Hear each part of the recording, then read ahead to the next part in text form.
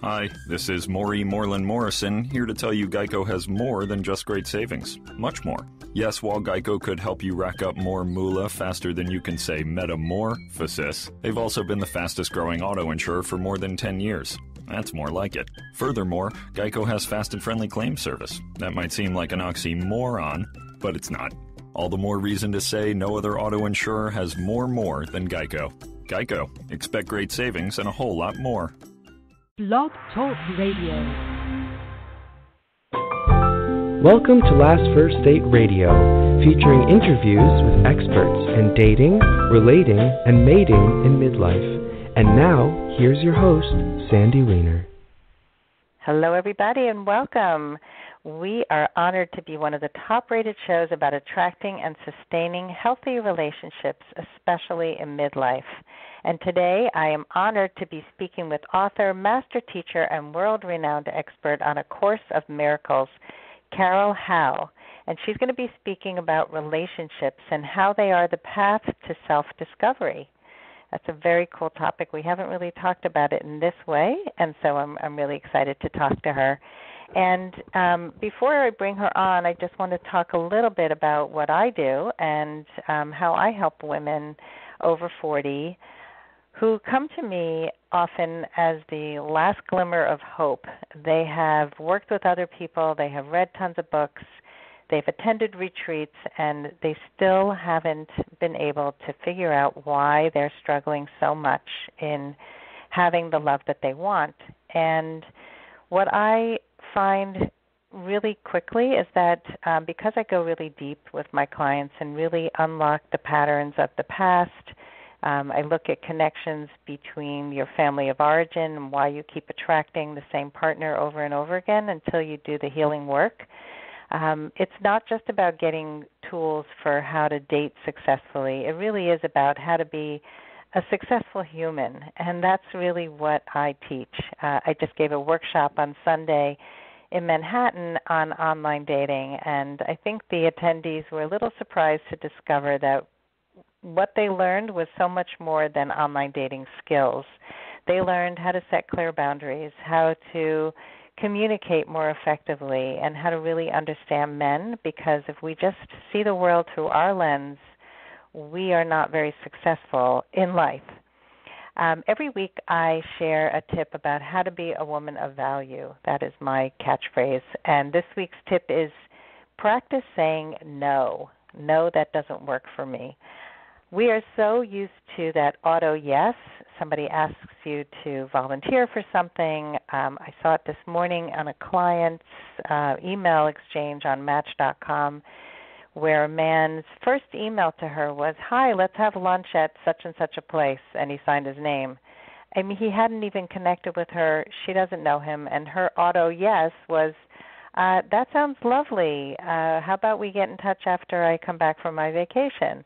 But what she really wanted to say is, "No, thank you. I'm really not interested. I looked at your profile. It doesn't look like we're a good match." So it's not unkind to say no when you mean no. It's actually unkind to say yes and lead somebody on and then feel really icky and out of alignment when you say yes when you mean no. So two more things that I always like to just connect you to my website, lastfirstdate.com, where if you don't yet have my free guide on the top 10 reasons why men pull away or disappear, please go there after the show, lastfirstdate.com, and get yourself a copy. And if you're not yet in my private Facebook group, which is called Your Last First Date, if you're a woman over 40 and you are dating or in a relationship and you would like some really solid support from an amazing group of women, please join us. It's called Your Last First Date. And now I'm going to introduce my special guest, Carol Howe. She is an author, a master teacher, and world-renowned expert on A Course in Miracles, which is a self-study course for finding peace of mind through healing relationships. She is a friend of Bill Thetford, whose biography she wrote, which is called Never Forget to Laugh. She is widely known for her ability to guide anyone to peace of mind with simple, humorous, and practical solutions. I love the humorous. And over the years, she's successfully helped thousands around the globe to apply the transforming principles of A Course in Miracles to their lives. So join me now for episode number 265, Relationships, the Path to Self-Discovery. Hey, Carol, welcome.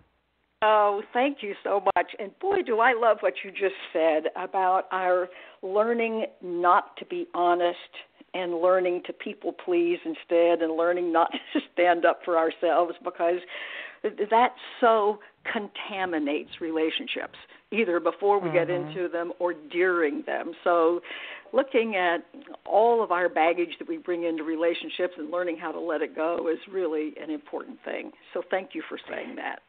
Oh, thank you. I mean, I have such a strong passion for spreading this message and teaching the tools to actually accomplish it, because it's one thing to say, well, I don't want to say that auto yes, or I don't want to be inauthentic, but I want to be nice, and so I don't want to hurt people's feelings.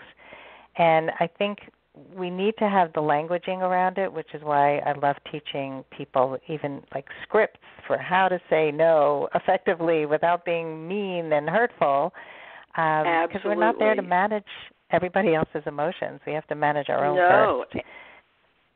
And, you know, when we realize that we learn those things very early on in order to stay safe, because after all, young animals, and we as human beings are young animals, staying alive and staying safe and trying to be secure is job one. And we learn very early on these strategies for what we have to do to literally kind of make it as little people there. And the problem is we grow up with that and we don't ever question that. In other words, that possibly made sense when we were 2, but not as an adult. But no adult gets to be 23 or 4 years old when you finally have your frontal lobe of your brain fully developed. Nobody says, gee, are all the things that I learned in life true? Do I need to pay attention to it? It would be great if we did that, but we don't. And so we bring lots of stuff along with us unwittingly, unknowingly, and it really ruins relationships as well as many other aspects of life if we don't know those things. So yes, absolutely. And I think and I think a lot of people stay in that safe mode and the survival mode and don't get to the thriving mode, and they don't really know how to get there. And so, like, even in my Facebook group, my whole focus is to keep people positive and thinking about next steps and how to stay unstuck in this whole quest for love, because it's very easy to get into a victim state and feel like you're the only one and it's never going to happen for you. And I see these posts all the time, and I'm like, you know, there's no space in here for victim talk. Like, we're here to provide some solutions and empathy and, know that there's always choices. Absolutely. It's kind of like we have a problem of flat earth thinking. Like medieval people looked out there and they saw, well, look, I can see where the water ends and the sky begins. Clearly the earth is flat. And then they allowed that false belief to dictate limitations to them. Like, I can't go out there because I'll fall off the edge. And the problem is that learning to stay safe when we're very little has created a very small, cramped comfort zone for us to live in. And until we realize, I can be safe stretching those boundaries, I can be safe starting to take other steps. And that's the only way you can do it. You can't just think about it and think this would be a good idea. You have to, as has so famously been said, face the fear and do it anyway. And if that means saying no when you mean no, yes when you mean yes, and then many other things in a more honest way once you're actually in a relationship or moving into a relationship. Because unfortunately, we've all learned, it's in our culture, it's kind of in the water supply almost, that the reason we get into relationships is to try to get something we don't already have.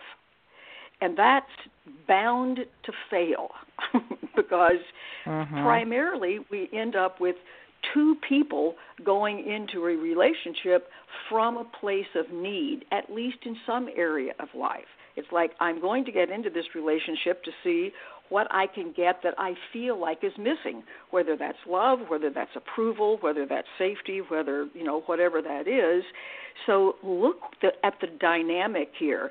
We have two people going into a single relationship, but we've got two purposes for the relationship. It's like this person's purpose is to get their way. This person's purpose is to get their way. So that is clearly not a common purpose or common ground.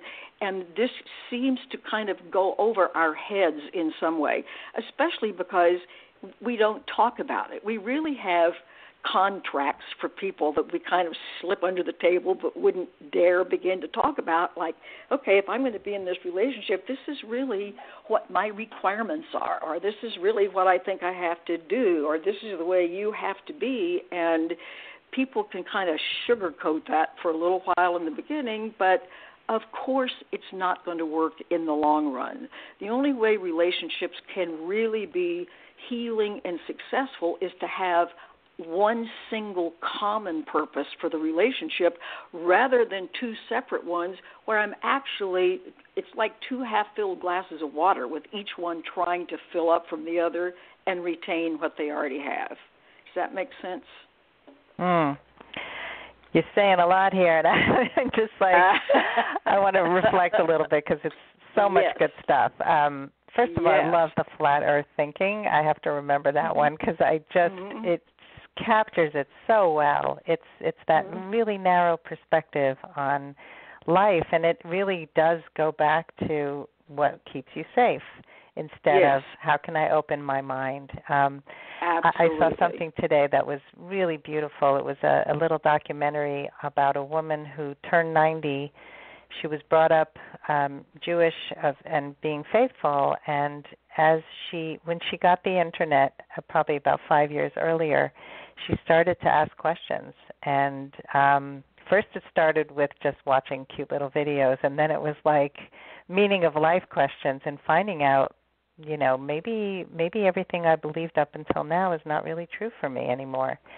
And so the whole thing was about her trying bacon for the first time, and it just as she became an atheist and realized that not having faith was more courageous than having faith, and finding her truth.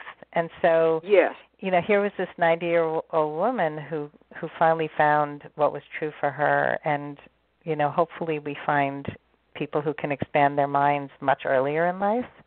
But how beautiful to see that, to see her really pushing against the boundaries and doing it in spite of what people might think. Absolutely. That is the key, to begin to realize and to begin to cultivate the idea that we really are already, whether we realize it or not, we're already safe, we're already loved, we're already valuable, we already have exactly the combination of, you might say, talents, experience, and so on, that we need to live a really happy life.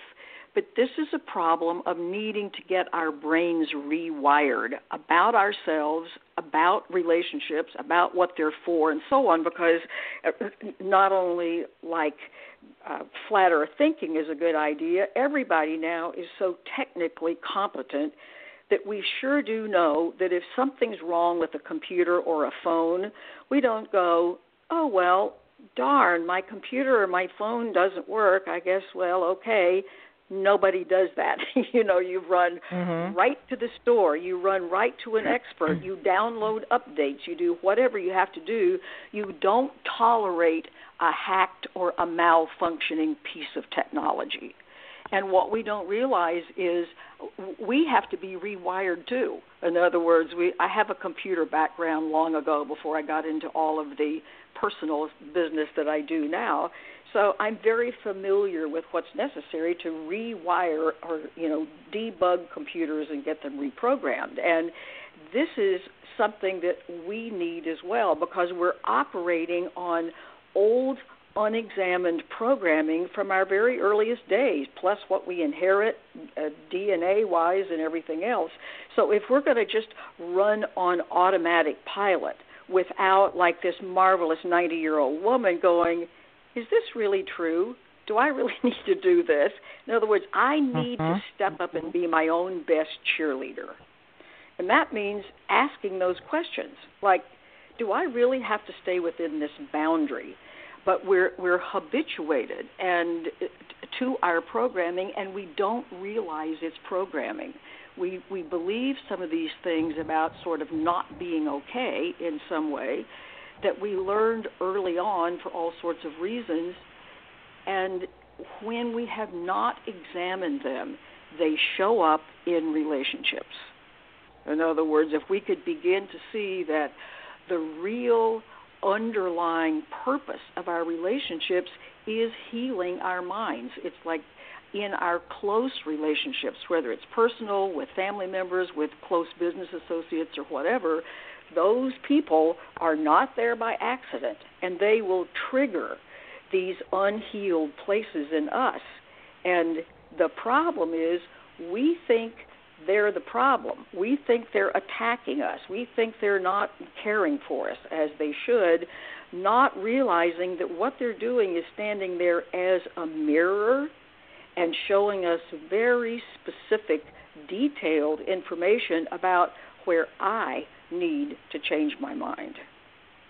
And you can see how different the dynamics of a relationship can be when one or both party, ideally both, but certainly amazingly, if one realize, you know what I'm experiencing in my relationship, I have a hand, I am a co-conspirator in this. In other words, this is revealing to me some things that I need to look at. Note, not that we say, here's where I'm wrong. This is not a matter of wrongness, of badness. It's a matter of being insufficiently wired from the time we're little. And no one can do that for us. We can be guided and pointed in that direction, but no one can change my mind about and for me except me. So we can be so supportive of one another in relationships in this great adventure of healing our minds, because and healing these old ideas about ourselves that are too small and too hurtful, and as we do, the relationship flourishes, it blossoms. There gets to be more compassion, more gentleness, more kindness, more willingness to do everything to help your partner heal as well. You can't be very willing to help your partner heal if you feel deeply unhealed and hurt yourself. In other words, so this is kind of ideally, it's a mutual situation where you realize that relationships can be for all of the wonderful, you might say, surface reasons. And by surface, that's not a demeaning statement. It means where you live and who you're living with and how you conduct your daily life. But it also means in the interior way as well, so that everybody can feel happier, more at peace, more peaceful. And the thing that's interesting is that this work called A Course in Miracles, which is really a modern statement of ancient wisdom. These teachings have been around for 5,000 years, but it's stated for our modern times, and the heart of that work is about healing relationships. In other words, it's like because relationships can show us so much about ourselves. Does that make sense? Yeah. So what are some of the key principles in A Course in Miracles, just so that people can learn a little bit more about it before we get on to a little bit more about the self-healing? Because I would love for you to share an exercise or something that people can actually do to start healing themselves. Okay, a couple of things. A Course in Miracles is, as I say, it's a teaching of non-duality, and that's a little long to get into, but I can say that its purpose is to bring us to a much greater peace of mind than we have now. If one looks around the world, seems like not a lot of peace of mind going on. In other words, there's a great deal of hostility, there's worry, there's lack of safety, there's attack, defense, and that sort of thing. So it's a work that is literally designed to rewire our brains through the workbook. There's a text that gives extensive material, but the workbook itself is literally, I call it a spiritual technology for rewiring our brains, because it gives us upgraded ideas about ourselves to contemplate, not to figure out and not to learn, but to contemplate, because it only takes an amazingly short time to make new neural connections in the brain if you will focus and contemplate the idea of, I'm beloved, I'm good.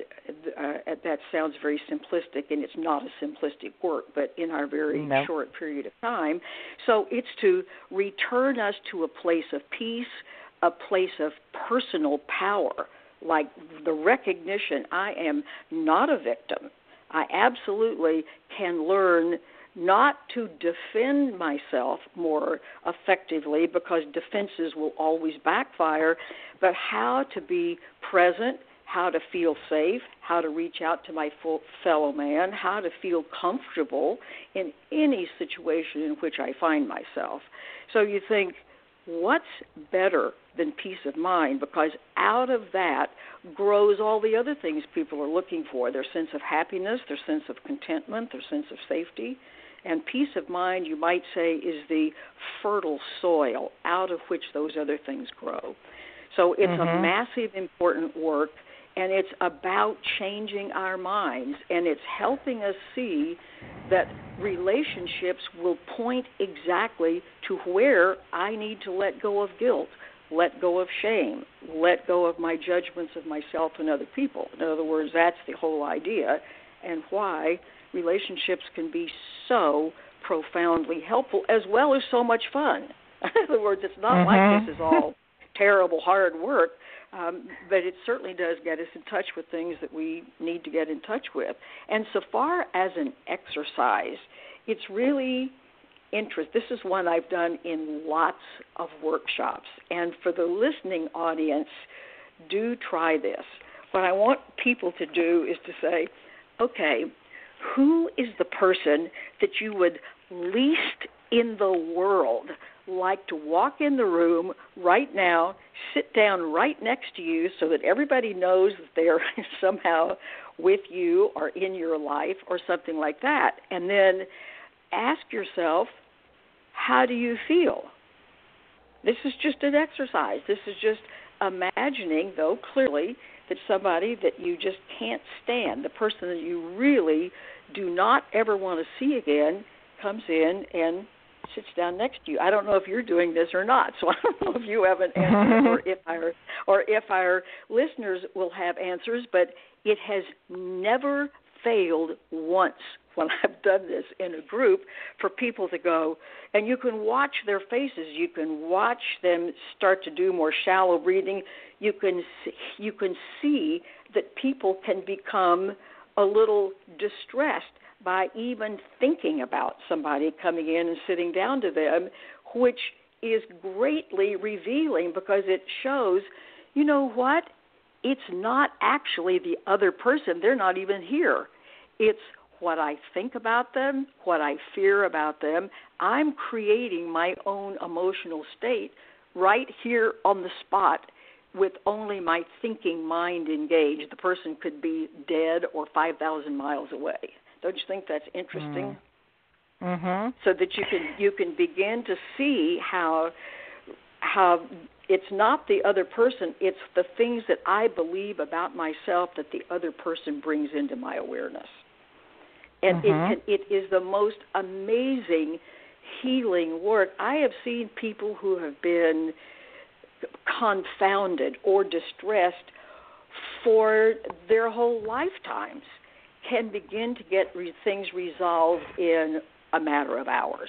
You know, once they see it's not the other person that I have to fix or run away from or defend myself from or not ever be in relationships because they're all so awful or something like that. It's like it's really showing me that there's not a thing the matter with me, I just believe things about myself that are too small, and that's causing my hurt and my pain and my emotional distress, which means good news. If it's not the other person doing it, so that I don't have to manage them, and it's really my own thoughts and beliefs and programming that's doing it, then I am 100% in charge. And what is a more powerful position than that? You see, at that point, then I can discard my safety net because I don't need it any longer. Yeah, so I think people don't realize that they have this power, and because giving up your power, being stuck, being a victim, blaming other people is all powerlessness. And I see this so often where people just say, there's nothing I can do. I can't do anything about it. I went on a date once with a guy who just kept saying, I had no choice.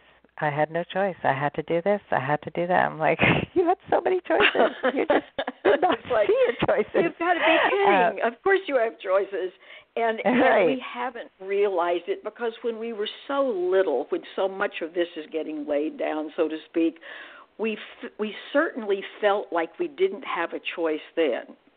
And so as adults, when we approach the edge of our comfort zone, like saying no, I was habituated to never, ever, ever say no to anybody. People said no to me. In fact, they said no to me so often that my little brother, who was 2 years younger than I, thought my name was No-No. He called me No-No until we were old enough to go to school, which they thought, well, isn't that cute? It's like, and he was an adorable little boy.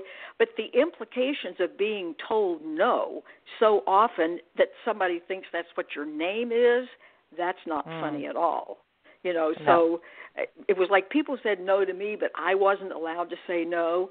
And I had to work through step after step after step to feel comfortable. And we're all presented with just the little opportunities that work for us. And you might have to pace the floor for 10 minutes. You might have to have butterflies in your stomach.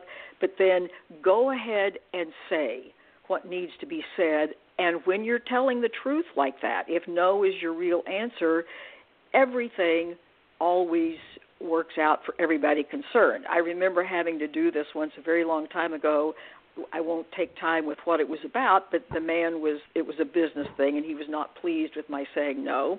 So after I kind of regained my equilibrium, and he did too, I said, I actually think, what he was asking us for isn't going to work because this means you would be dividing your time between Denver and Boulder for some counseling he wanted to do. I lived in Denver at the time.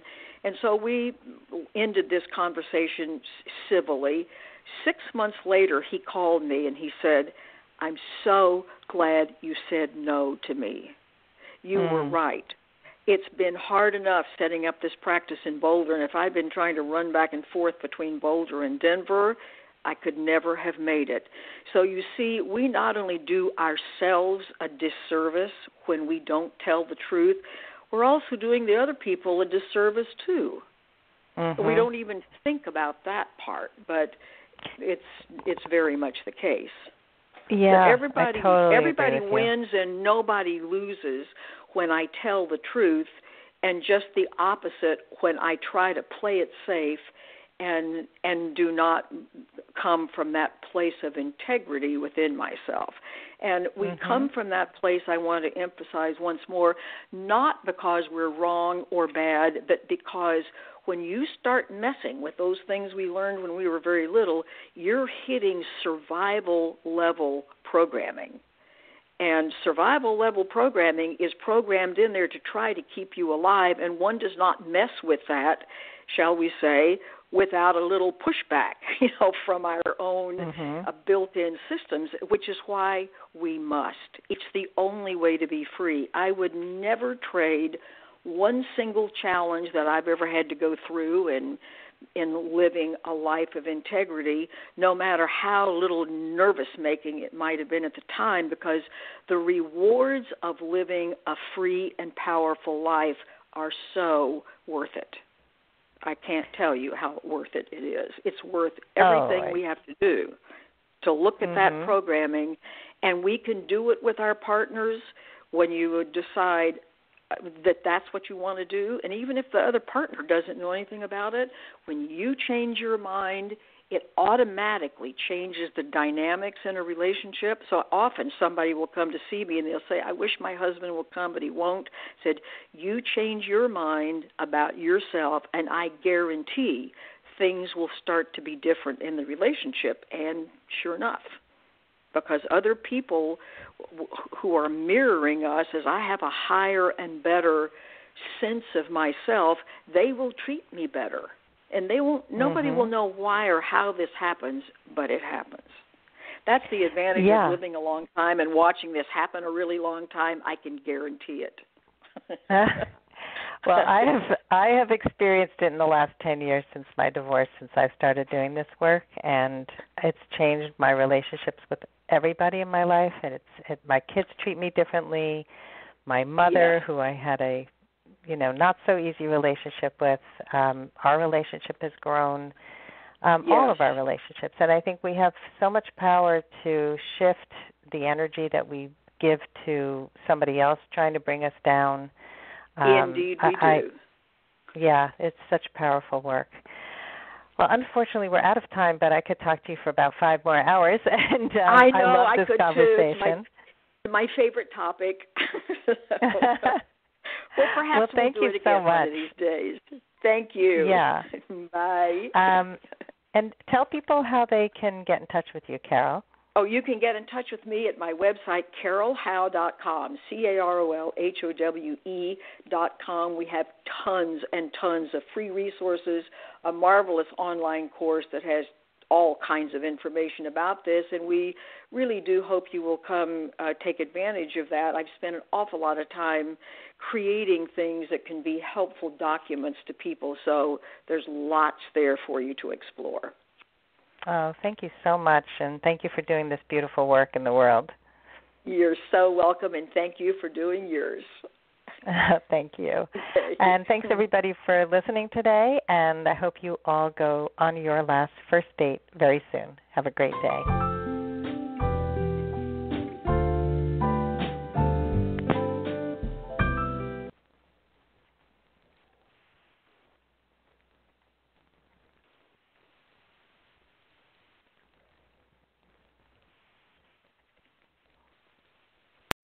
Okay, Kevin, for the grand prize of $1 million, what color is the White House? I know this.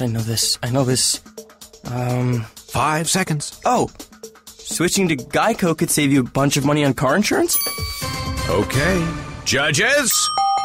That's true, Kevin. They'll allow it. Congratulations. You're a winner. Woo! Geico, because saving 15% or more on car insurance is always a great answer. What you doing? Ran out of space on my phone, so I'm deleting some stuff. Bye, singing dog.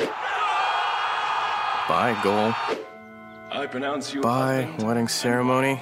Stop. At Metro PCS, you get 2 free phones with twice as much memory. Really? Don't say bye to your memories. Switch to Metro PCS and get 2 free LG K20 Plus phones with 32 gigs when you switch 2 lines. Metro PCS. Wireless. Figure it out. Coverage not available in some areas. Sales tax not included in phone price. Excludes numbers on the T-Mobile network. See store for details and terms and conditions.